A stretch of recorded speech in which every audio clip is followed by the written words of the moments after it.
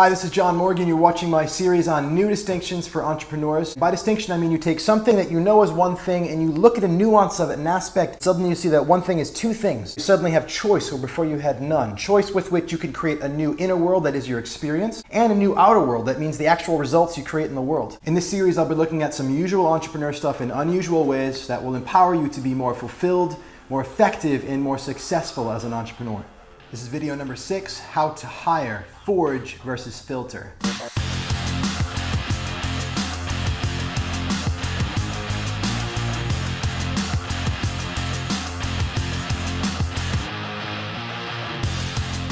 So you're building your team. Maybe you're hiring your first person, or maybe you're hiring a new person, you've already got a team. Doesn't matter. The point is when you put your ad out there for your job, and you're describing it, you're most likely to put about what the tasks are, what the person needs to do, right? And then you put that out there and you get all these applications, CVs, resumes, people sending you stuff, and you have to look through them and start to get a sense where does this person tick the boxes that I've written down, but also do they feel like the kind of person that might be good for this position, that might fit on our team and in our organization. And then if you filter through those, and then you throw some interviews, and you start having interviews, and you start filtering through those people, and you kind of whittle it down. Great. Part of that process is useful.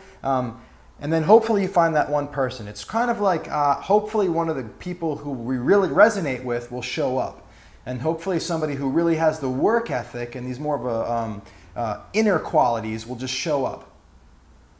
Maybe hopefully they'll show up and pass through our filter. It's a little bit passive. It's a little bit passive to filter for people, to put a general job description out and then filter and hope that you get the one person that you really want. There's a hope in there in the filtering process. And so what I mean by forge instead of filter is to slow down. I could slow down speaking. You could slow down how you create people for your job that you need them hired for, and slow down and think about, like, what is it that if this person were to be working for us, we really want? Like, what's the ideal person? What would make them amazing? What would make them fit into our family here, to our organization? What would make them be kick-ass in as far as effectiveness and productivity? What would be like the dream person to have here?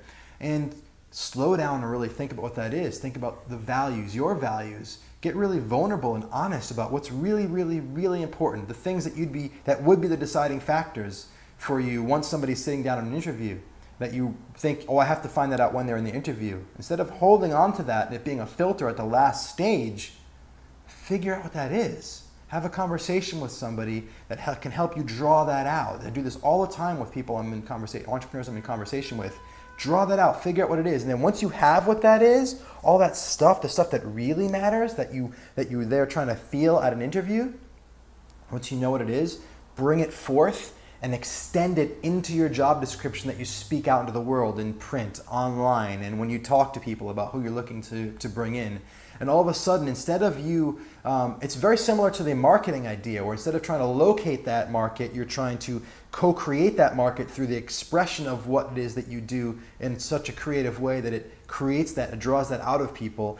In this way, you're putting the deepest part of what you want from this person is out into the world, and not only does it spark the attention of people who would be interested in your company because of the values that you share, but it would also inspire the parts of people to come forth that would be interested in working with somebody who has that intention and attitude and orientation, whereas before they may not have looked at your role that you're offering, and they may do so because they resonate with the deeper aspects. And just like in a human relationship, a partnership, a marriage, whatever, dating, like the deeper part, the values, that part, that's where things really matter. To find somebody that can just do these XYZ tasks, I mean, like, people can learn stuff. And if you have somebody doing stuff but they don't really connect with your organization, your mission, your purpose, who you are as an organizational leader on a values level, then there's going to be friction anyway, and they're not going to work out. You really want to connect with somebody at that deep level anyway, so figure out what it is,